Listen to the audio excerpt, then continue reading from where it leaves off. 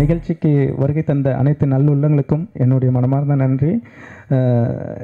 தலைமையை ஏற்றிருக்கும் திரு தளபதி சார், எப்பயுமே நான் உயர்ந்து வரணும்னா அதுக்கு முதல் ஒத்துழைப்பு கொடுக்கறது யாருன்னு பார்த்தீங்கன்னா தளபதி சார். அன்னிலேருந்து இன்றைக்கி வரையும் சுகன் பெருசாக வருவான் அவர் என்கரேஜ் பண்ணிகிட்டே தான் இருக்கார். பட் நான் அப்படியே தான் இருக்கேன். பட் ஆனால் மிக விரைவில் வருவேன். ஏதோ ஒன்று பண்ணணும் அப்படின்னு நினச்சி பண்ணுறதில்ல, எது பண்ணாலும் வெளியில் பெருசாக தெரியணுன்றதுக்காக பண்ணுறோம். ஸோ பெரிய பெரிய இயக்குநர்கள்லாம் திணறிட்டு இருக்காங்க ஒரு நாளில் எப்படி பண்ணலான்ட்டு. ஸோ அவங்கள பண்ணுறதெல்லாம் பார்த்திங்கன்னா பெரிய பிரம்மாண்டமாக பண்ணுவாங்க. நாங்கள் சின்ன பிரம்மாண்டத்தை காமிக்கிறோம், அவ்வளோதான். ஸோ பண்ண முடியும்னு நினைக்கிறதுனால பண்ணுறோம். அதுக்கு முக்கிய காரணம் என்னுடைய நண்பர் இளையராஜா. அவரை பற்றி சொல்லணுன்னா வார்த்தையே இல்லை.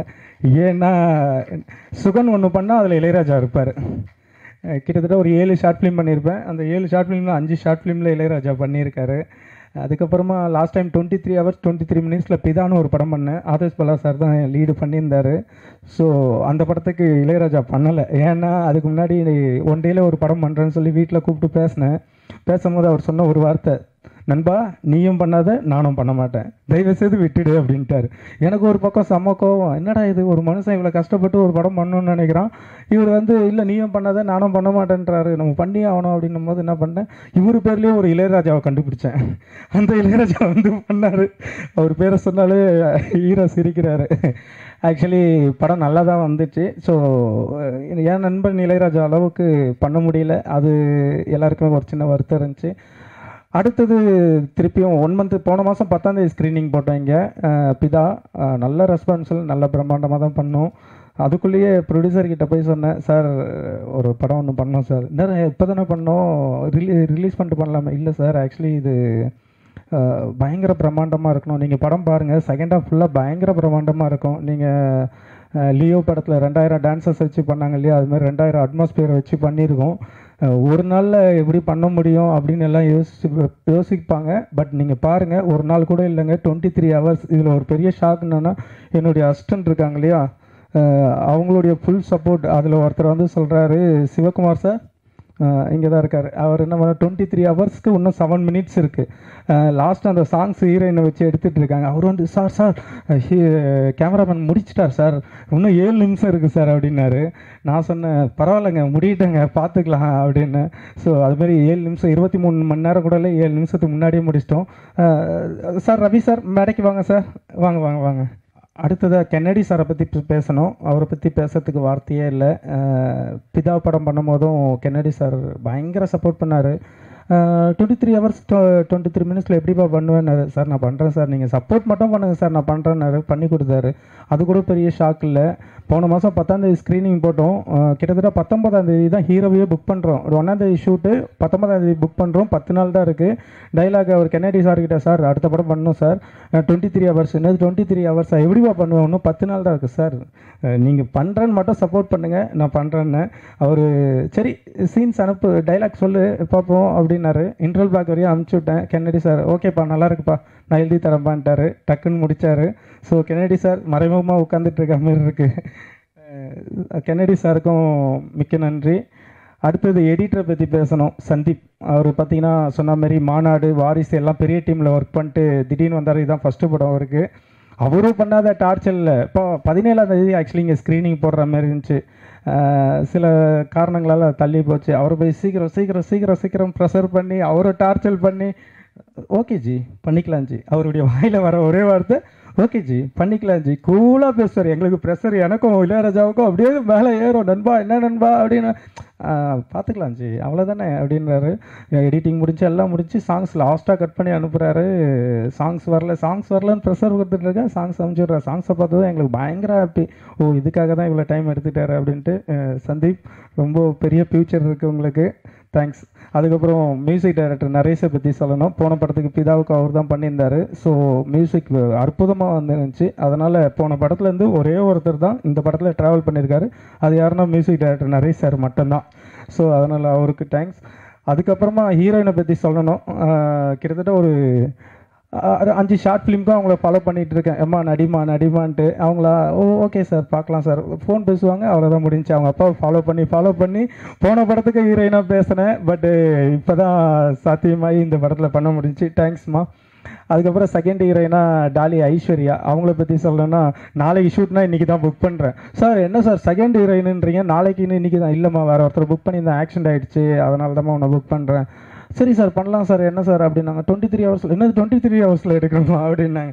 ஆமாம்மா நீ வந்தால் மட்டும் போதும், மீதியை நாங்கள் பார்த்துக்கிறோன்னு நல்லா கோஆப்ரேட் பண்ணாங்க. உண்மையாக நீங்கள் படத்தை பார்த்தா தெரியும், நல்லாவே நடிச்சிருப்பாங்க. கிளைமேக்ஸ் எல்லாம் நான் அந்த ஹீரோயினை பார்த்ததோட இவங்க நல்லா பண்ணியிருப்பாங்க. செகண்ட் ஹீரோயின் அவங்க வந்து அந்தளவுக்கு பண்ணியிருப்பாங்களான்னு தெரியல, நல்லா பண்ணியிருக்காங்க. கதிரை பற்றி சொல்லணும். கதிர் வந்து இந்த கேரக்டர் கதிர் தான் பண்ணணும்னு டைலாக் ரைட்டர்கிட்ட நான் சொல்லி, ஆனால் சார் கதிர் தான் சார் அந்த காமெடி கேரக்டர் பண்ணணும் அப்படின்னு. சரிப்பா கதிரா யார், லவ் டுடேல, ஓ அவரா, சரி ஓகே பண்ணிடலாம். அவருக்கு ஏற்ற மாதிரி ஸ்கிரிப்ட் ரெடி பண்ணி கதிர் அவர்கள் வந்து சப்போர்ட் பண்ணார், நன்றிப்பா. அப்புறம் எல்லாரை பற்றி சொல்கிறேன்னா டைம் இல்லை. பிரபா, பாலிமர் ரஞ்சித் சார் பிரபா தான் எனக்கு இன்ட்ரடியூஸ் பண்ணி வச்சான். அவருக்கு நான் தீவிர ஃபேன்ஸு. ரஞ்சித் சார் ஓ அப்படியா அவரா, சரி ஓகே போட்டுடலாம் அப்படின்ட்டு அவரை புக் பண்ணேன். பிரகாஷ், என் ஃப்ரெண்டு பிரகாஷ். எல்லாரை பற்றி சொல்கிறேன், ஹீரோவை பற்றி சொல்ல. ஹீரோ வந்து அதான் 11 நாள் முன்னாடி தான் போயிட்டு ஹீரோ கிட்ட கதை சொல்கிறேன். கதை சொன்னோடனே சரி ஓகே பண்ணிடலாம் அப்படின்னாரு. ஸோ அவர் சொன்ன பட்ஜெட்டு பெரிய அமௌண்ட்டாக இருந்துச்சு. அவர்கிட்ட அப்புறம் ரெக்வஸ்ட் பண்ணி கதையை சொன்ன பிறகு அவர் ரொம்ப பிடிச்சி போயிட்டு ஓகே பண்ணிடுறேன்னு சொல்லிட்டு அவரும் பண்ணி கொடுத்தாரு. அதுக்கப்புறம் விஜயானந்த் சார், அவர் வந்து பார்த்திங்கன்னா பிரேக்கிங் நியூஸ் நான் ஷார்ட் ஃபிலிம் ஒன்று எடுத்திருந்தேன். அதில் வந்து ஒரு 2 மில்லியன் பேர் பார்த்துருக்காங்க. ஸோ அதுக்கு முழுக்க காரணம் அவருடைய ஆக்டிங், அவருடைய பர்ஃபார்மன்ஸு. அது க்ரைம், மோஸ்ட்லி நம்மளது க்ரைம் தான் எல்லாமே எடுப்போம், இது மட்டும்தான் க்ரைம் இருக்காது. ஸோ மேடை நடன கலைஞர்களை மையப்படுத்தி எடுத்த படம் இது. அவங்களுடைய வாழ்க்கை வரலாறுல நடந்த ஒரு உண்மை சம்பவமும் இருக்கும், சில என்டர்டெயின்மெண்ட்டும் இருக்கும், எல்லாமே இதில் மிக்ஸ் ஆகிருக்கும். பாருங்கள். அப்படியே சொல்லிக்கிட்டே போகலாம், சில பேர்லாம் எனக்கு தெரியல, தப்பாக நினச்சிக்காதீங்க. அப்புறம் ரவி சந்திரன் சார் இருக்கார் இல்லையா, பாண்டியன் ஸ்டோர், அவர் சார் வந்து கலைனின்னு ஒரு ஷார்ட் ஃபிலிம் எடுத்தேன். அது கிட்டத்தட்ட ஒரு 10 வருஷத்துக்கு முன்னாடி எடுத்தேன். அதுக்கப்புறம் திடீர்னு அந்த கேரக்டர் அவர் பண்ணால் தான் நல்லாயிருக்குன்னு சொல்லிட்டு அவர் போய் பார்த்து சாரை கேட்டோன்னே பண்ணித்தரப்பான்னு சொல்லிட்டாரு. ஸோ அவரும் பண்ணி கொடுத்தாரு. ரவி சாருக்கு ரொம்ப நன்றி சார். அதுக்கப்புறமா லிவிங்ஸ்டன் சார், அவர்கிட்ட போயிட்டு கதை சொல்லும் போது லிவிங்ஸ்டன் சார் அப்படியாப்பா ஓகேப்பா பண்ணிடலாம். நானும் என்னுடைய அசிஸ்டண்ட் பரமா 2 பேர் தான் போயிருந்தோம். போய் இதுமாரி சார் இதுமாதிரி ஒரு படம் பண்ணுறோம் சார், சரிப்பா பண்ணலாம்ப்பா, என்னப்பா பண்ணோம் அப்படின்னாரு. ஸோ ஒன்றும் இல்லை சார், ஒரு அப்பா கேரக்டர் பண்ணோம், ஒரு 23 ஹவர்ஸில் எடுக்கிறோம். 23 ஹவர்ஸ்லையா, நான் கூட ஒரு படம் எடுக்கிறேன்ப்பா, நீ வேணால் டைரக்ட் பண்ண அப்படின்ட்டாரு. ஐயோ அப்படிலாம் இல்லை சார், நீங்கள் முதல்ல என் படத்தில் நடிச்சு கொடுங்கன்னு சொல்லி அவர்கிட்ட கால் ஷீட் கேட்டு அவர் இல்லை என் படத்தை நீ டைரக்ஷன் பண்ணுறதா இருந்தால் தான் நான் உனக்கு பண்ணுவேன் அப்படின்னாரு. அவர்கிட்ட ஒரு ஓகே சொல்லி அப்புறம் அவரை நடிக்க வச்சு, ஸோ எல்லாருமே 23 மணி நேரத்தில் துணி புளிகிற மாரி புளிஞ்சு எடுத்துட்டோம். உண்மையை சொல்லணும்னா ஒருத்தரும் ஒரு செகண்டு கூட தூங்கலை. அதுக்காக நீங்கள் கண்டிப்பாக கைத்தட்டி தான் ஆகணும். அத்தனை பேருமே தூங்கவே இல்லை. திருக்குளிரியாக இருக்கட்டும், எல்லாருமே கேரக்டர் இல்லை அப்படின்னா கூட அவங்க வந்து போல இல்லை நாங்கள் இருப்போம், நாங்கள் பார்க்குறோம் அப்படின்னு சொல்லிட்டு படம் 23 ஹவர்ஸும் கேமரா டீம்லாம் பயங்கர சப்போர்ட்டு. எனக்கு இளையராஜாவுக்கும் எப்பவுமே சண்டை வரும், சண்டை வராமல் எங்களுக்கு இருக்கவே இருக்காது. எங்கள் டீம் தெரியும் அசிஸ்டண்ட்டுக்கு இவனுக்கு 2 பேரும் அடிச்சுப்பானுங்க கூடிப்பானுங்கன்ட்டு. வெளிலேருந்து பார்க்குறவங்க என்னடா இவனுங்க இப்படி சண்டை போட்டுக்கிறானுங்க அப்படின்னு நினைப்பாங்க. ஸோ அது பார்த்தீங்கன்னா ஒரு 10 செகண்ட் தான், 11ஆவது செகண்ட் நாங்கள் 2 பேரும் மாமா மச்சான்ற மாதிரி பேசிப்போம். அந்த மாதிரி போச்சு. ஸோ பேசிக்கிட்டே இருக்கலாம், டைம் இல்லை. ஸோ படம் பார்க்குறதுக்கு டைம் நெருங்கிடுச்சு. அதுக்கு முன்னாடி ஒரு சில பேர் பேசுவாங்க.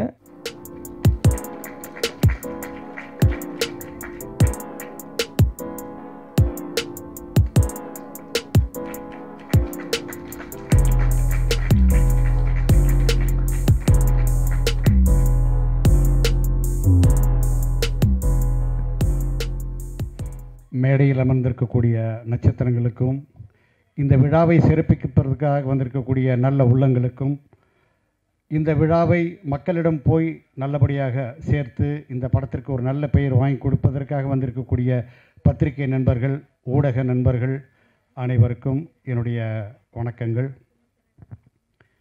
தமிழ்நாடு சின்னத்திரை இயக்குனர்கள் சங்கம் பல வகையில் பல விஷயங்களை நினச்சி பெருமைப்பட்டுக்கிட்டு இருக்கோம். அதில் முக்கியமாக இப்போதைக்கு ரீசண்டாக CD23 சின்னத்திரை இயக்குனர்கள் 23 என்ற ஒரு பிரம்மாண்டமான நிகழ்ச்சியை நம்ம நேரு ஸ்டேடியத்தில் பிளான் பண்ணியிருக்கோம்.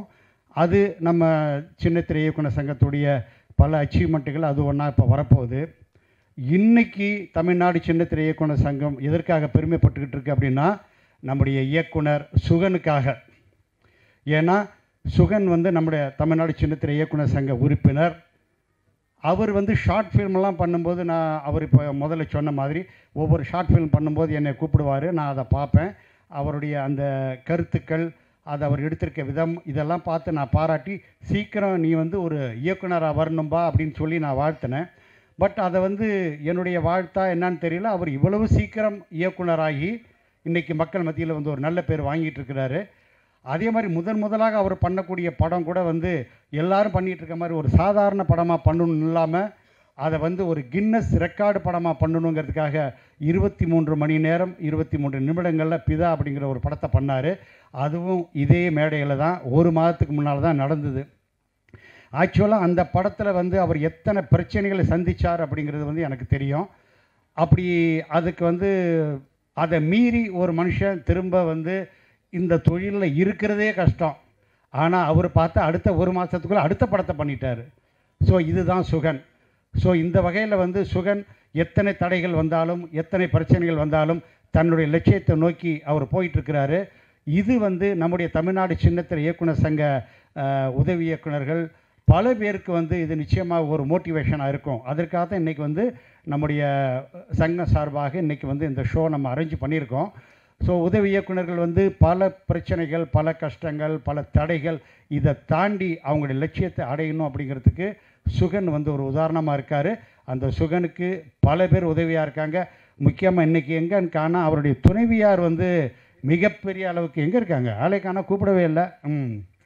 ஸோ அவங்க வந்து அன்னையிலேருந்து நான் கவனிச்சிருக்கேன், ஒரு அசிஸ்டன்ட் டைரக்டர் மாதிரி, ஒரு அக்கௌண்டன்ட் மாதிரி எல்லா வகையிலுமாக இருந்து, ஒரு ப்ரொடக்ஷன் அசிஸ்டண்ட் மாதிரி இருந்து பல வகையில் அவருக்கு வந்து என்கரேஜ் பண்ணிகிட்ருக்காங்க. நிச்சயமாக இப்படிப்பட்ட ஒரு என்கரேஜ்மெண்ட் வந்து ஒரு வீட்டுக்குள்ளே இருந்தால் தான் நிச்சயமாக ஒரு மனிதனால் சாதிக்க முடியும் அப்படிங்கிறதுக்கு சுகன் அவருடைய துணைவியார் வந்து நிச்சயமாக ஒரு உதாரணமாக இருக்காங்க. அதே மாதிரி சுகன் இப்போ பல பேருக்கு தேங்க்ஸ் சொல்லிட்டு இருந்தார். முக்கியமாக இந்த தயாரிப்பாளர், போன படத்துக்கு அவர் தான் தயாரிப்பாளர் இல்லையா? ஸோ அதில் எத்தனை பிரச்சனைகள் இருந்துன்னு சொன்னேன். அந்த பிரச்சனையை தாண்டி அடுத்த படம் பண்ணுறதுக்கு இவர் போய் சொல்லும்போது ஒரு தயாரிப்பாளர் ஒத்துக்கிறாரு அப்படின்னு சொன்னால் நிச்சயமாக அவருடைய நல்ல மனது ப்ளஸ் சுகன் மேலே அவருக்கு வச்சுருக்கக்கூடிய ஒரு நம்பிக்கை. ஸோ அவருக்கும் என்னுடைய வாழ்த்துக்கள். ஸோ பல வகையில் பல உதவிகள் சுகனுக்கு வந்து பக்கத்தில் இருந்தாலும் சுகன் தன்னுடைய முயற்சியில் இதே மாதிரி பல உதவிகள் அவராக தேடிக்கிறார். ஸோ அந்த வகையில் வந்து சுகனை நான் மேலும் மேலும் நான் பாராட்டுறேன். இன்னும் பல அச்சீவ்மெண்ட்டுகள், பல சாதனைகள் சுகன் அடையணுங்கிறதுக்கு என்னுடைய வாழ்த்துக்கள். நன்றி. அன்பை பற்றி சொல்கிறேன்னா இன்னொரு விஷயம், அன்பை எனக்கு பிரகாஷ் தான் இன்ட்ரடியூஸ் பண்ணி வச்சார். அவர் பிரகாஷ் என்னுடைய பெஸ்ட்டு ஃப்ரெண்டு. பட் ஆனால் அவர் இன்ட்ரடியூஸ் பண்ணி வச்ச ஆளுங்களாம் கொஞ்சம் கோளாறாக தான் இருப்பாங்க. ஆனால் அந்த விஷயத்தில் அன்பு அடுத்த என்னுடைய பெஸ்ட்டு ஃப்ரெண்டுன்னு சொல்லலாம். அந்தளவுக்கு எனக்கு நட்பில் ரொம்ப பிடிச்ச ஒரு மனிதர். விசுவாசம்னா என்ன, நட்புன்னா என்ன, அன்புன்னா என்ன, எல்லாத்தையும் அவர் பேர்லேயே வச்சுருக்காரு, எல்லாத்தையுமே காமிச்சிட்டாரு திரு அன்பு. கண்டிப்பாக அவருக்கு மரியாதை செலுத்தி தான் ஆகணும் எங்கள் டீம். நன்றி. டார்லிங், நான் பண்ணுறனோ இல்லையோ, நீங்கள் நல்லா பண்ணுறீங்க. அனைவருக்கும் வணக்கம். எஸ்ஆர் ஃபிலிம் ஃபேக்ட்ரி சிவராஜ் அவர்களின் தயாரிப்பில் சுகன் சார் இயக்குனர், ஒளிப்பதிவாளர் இளையராஜா சார். இளையராஜா சாரே ஒளிப்பதிவு பண்ணியிருக்காரு, மிகப்பெரிய விஷயம். ஸோ கண்டென்ட் எதுவும் தேவைப்படாதுன்னு நினைக்கிறேன். பிகாஸ் நம்ம சுமையா டார்லிங் வந்து ஆல்ரெடி கொடுத்துட்டாங்க. இல்லை, மிக மிக அவசரம்னு ஒரு டைட்டிலில் ஒரு படம் பண்ணேன். ஸோ அது மக்கள் மத்தியில் வந்து மிகப்பெரிய விருதுகள் கொடுத்தாங்க. ஸோ அதுவே வந்து எனக்கு மிகப்பெரிய சந்தோஷம். பட் இந்த படம் வந்து 23 மணி நேரத்துக்குள்ளே ஒரு படம் எடுக்கிறதுன்றது சாதாரண விஷயம் இல்லை. மிக மிக அவசரம் டைட்டிலில் தான் பண்ணேன். இது படமே அவசரமாக தான் பண்ணோம். ஸோ யார் யார் என்னென்ன டைலாக் பேசுகிறாங்க, எப்போ ஸ்க்ரீனில் வருவாங்க, ஆஃப் ஸ்க்ரீனில் எப்போ போவாங்க, எதுவுமே தெரியாது. டோட்டலாக வந்து ரன்னிங்லே தான் இருந்தோம். அந்த மாதிரி ஒரு ப்ராஜெக்ட். ஸோ சேலஞ்சிங்காக தான் எடுத்து பண்ணோம். ஸோ ஃபேமிலியில் எல்லாருமே ஒர்க் பண்ணுற மாதிரி தான். ஸோ சார் சொல்லுவார், கேமராமேன் சார், என்னம்மா உனக்கு தெரியும்ல ஸ்கிரிப்டு, வா பண்ணலாம், அடுத்த சீன் இதான் ரெடி அப்படின்னு. ஸோ எல்லாருமே ப்ராப்பராக வந்து ஸோ இவங்க தான் சொல்லணும், அவங்க தான் சொல்லணும். அதே மாதிரி சுகன் சார், அவர் மெயின் வந்து இந்த படத்தில் ஹீரோனே சொல்லலாம்.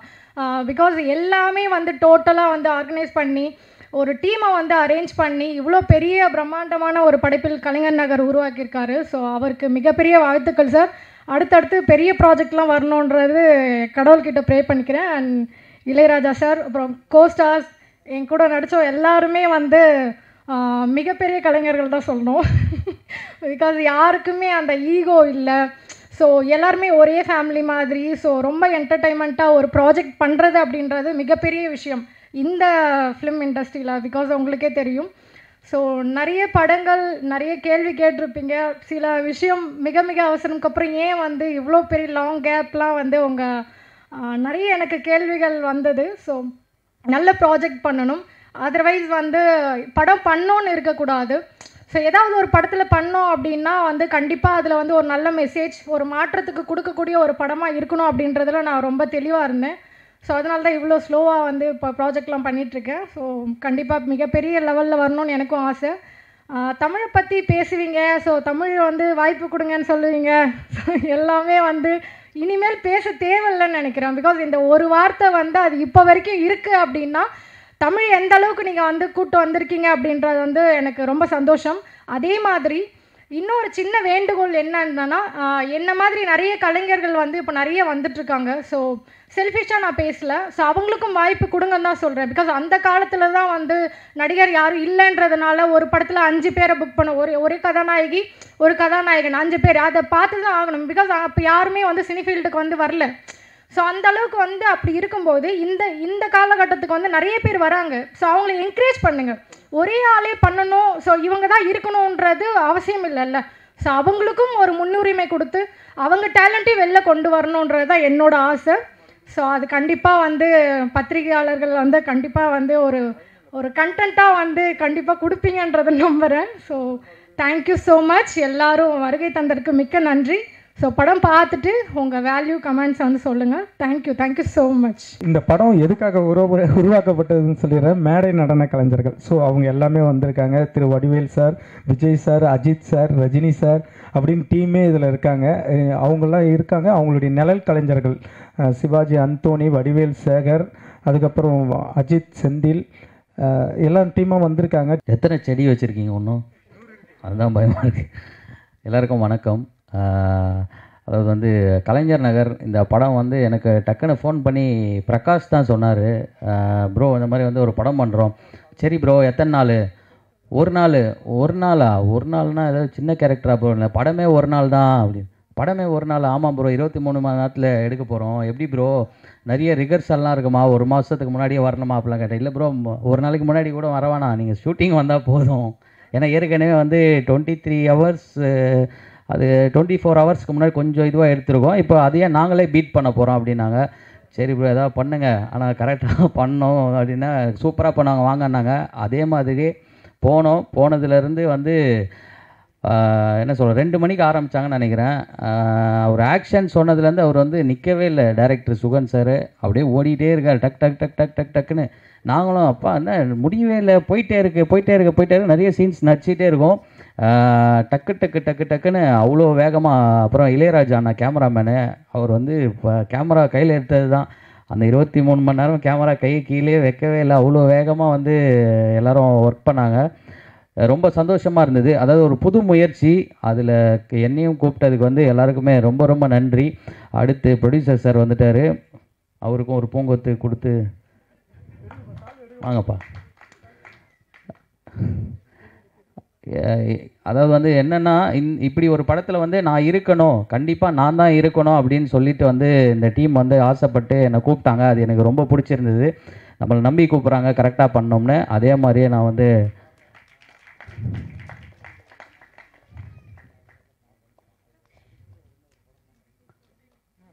சார் தான் producer, SR film factory. Sir நீங்களே சொல்கிறீங்க சார். இனிமேல் தமிழ் சினிமாவுக்கே அவர் தாங்க ஃபிலிம் ஃபேக்ட்ரி.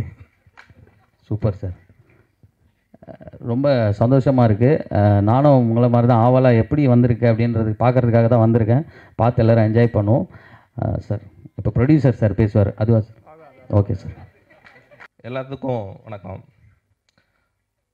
கலைஞர் நகர் எல்லோரும் ரொம்ப சுவாரஸ்யமாக பார்க்குறதுக்காக வெயிட் பண்ணிகிட்டு இருப்பீங்க. நானும் அதே ஆவலோட படம் பார்க்குறதுக்காக வந்திருக்கேன். ஸோ எஸ்ஆர் ஃபிலிம் ஃபேக்ட்ரி ஒரு யதார்த்தமாக விளையாட்டுத்தனமாக ஆரம்பித்த ஒரு கம்பெனி. பிதா அப்படின்ற படம் மூலியமாக அறிமுகமாகி இப்போ அதே கூட்டணியில் கலைஞர் நகர் அப்படின்ற படம் பண்ணுறோம். கலைஞர் நகர் பிதாவுக்கு அடுத்தபடியாக சேம் கூட்டணியில் வெளிவர்ற படம். டைரக்டர் தான் ஒரு நாளில் படம் பண்ணுவாரா, நாங்களும் ப்ரொடியூசரும் அதே மாதிரி ஒரே நாளில் படம் பண்ணுவோம் அப்படின்னு காட்டுறதுக்காக கலைஞர் நகர்ன்ற ஒரு படம் எடுத்திருக்கோம். அடுத்தபடியாக சுதனுக்கு என்னோட மனமார்ந்த வாழ்த்துக்களையும் நன்றியும் தெரிவிச்சுக்கிறேன். அதாவது இந்த படத்தை பார்த்திங்கன்னா சினிமா துறையில் கஷ்டப்படுற ரொம்ப நல்ல கேரக்டர் உள்ள ரொம்ப கஷ்டப்படுறவங்களோட சூழ்நிலையை எடுத்து சொல்கிற மாதிரி ஒரு சூழ்நிலையை என்கிட்ட சுதன் சொல்லியிருந்தார். அந்த நல்ல பசங்க நல்ல கேரக்டர் உள்ள கலைஞர்கள் மத்தியில் சுதன் முதலிடத்தை பிடிச்சிருக்காருன்றதை நான் சந்தோஷத்தோடு தெரியப்படுத்துகிறேன். இந்த படம் கலைஞர் நகர் வந்து ப்ரொடியூசர் சம்பாதிக்கணும், நல்ல படம் பண்ணணும் அப்படின்ற எண்ணத்தை விட சுதன் அப்படின்ற ஒரு நல்ல மனுஷனுக்காக நல்ல கலைஞனுக்காக எடுக்கப்பட்ட ஒரு படம்ன்றதை எல்லாருக்கும் முன்னாடி நல்லபடியாக தெரிவிச்சுக்கிறேன். அது மட்டும் இல்லாமல் எனக்கு சினி ஃபீல்டில் ரொம்ப வரணும்னு இன்ட்ரெஸ்ட்டோ அது இதெல்லாம் ஒன்றும் கிடையாது. சுதன்ட்ட பல தடவை சொல்லியிருக்கேன், வேண்டாம் சார் இதெல்லாம் நமக்கு சரியாக வராது, செட் ஆகாது, நம்ம ஃபீல்டே வேறு அப்படின்னு சொல்லியிருக்கேன். பட் இருந்தாலும் நீங்கள் தான் பண்ணணும்னு அடம்பிடிச்சு ரொம்ப டார்ச்சர் பண்ணி எடுத்த படம் கலைஞர் நகர். முதல் படம் ரிலீஸ் பண்ணுறதுக்கு முன்னாடியே கலைஞர் நகரை ரிலீஸ் பண்ணணும், ரெண்டையுமே ஒன்றா ரிலீஸ் பண்ணணும், எல்லா படமும் எல்லா டைரக்டரும் வாழ்நாளில் வந்து சுதன் மாதிரி பண்ணணும், 24 ஹவர்ஸில் படம் பண்ணணும்னு ஒரு முயற்சியை ஏற்படுத்தணும்னு ஒரு திருப்பத்தை ஏற்படுத்தணுன்றதுக்காக சுதன் டைரக்டரை நான் ரொம்ப வேண்டி விரும்பி கேட்டுக்கிறேன். மற்றபடி சுதன் மாதிரி எல்லா டைரக்டர்ஸும் 24 ஹவர்ஸ்க்குள்ளே படம் பண்ணணும் அப்படின்னு நினச்சி ட்ரை பண்ணணும் அப்படின்ற முயற்சியை எல்லாரும் ஃபாலோ பண்ணணும்னு வேண்டி விரும்பி கேட்டுக்கொள்கிறேன். 24 மணி நேரத்தில் எடுத்த படம் அப்படின்றத விட சுதனுக்கு அடுத்தபடியாக நான் விஷ் பண்ணுறது என்னென்னா, இனிமேல் வாழ்நாள் ஃபுல்லாக 24 மணி நேரமும் 24 மணி நேரத்தில் ஃபுல்லாக படம் பண்ணுற அதே ஃபாலோ பண்ணுங்க அப்படின்னு விஷ் பண்ணுறேன். ஒரு நல்ல ஆடியன்ஸாக நல்ல ஒரு வெல்விஷராக சுதனுக்கு விஷ் பண்ணுறேன். அது மட்டும் இல்லாமல் கலைஞர் நகர் இந்த படம் பார்க்குறதுக்காக ப்ரிவ்யூ பார்க்குறதுக்காக இவ்வளோ பேர் கூடி வந்திருக்கீங்க. உண்மையாகவே ரொம்ப சந்தோஷம். நான் இதை எதிர்பார்க்கல. பட் இதை விட இன்னும் நீங்கள் எதிர்பார்ப்பை விட கலைஞர் நகர் நல்லா இருக்குன்ற ஒரு நல்ல எண்ணத்தோட ஒரு ஆடியன்ஸாக நல்லபடியாக பேசி நல்லபடியாக எல்லாத்தையும் வாங்கன்னு வரவேற்று நன்றி.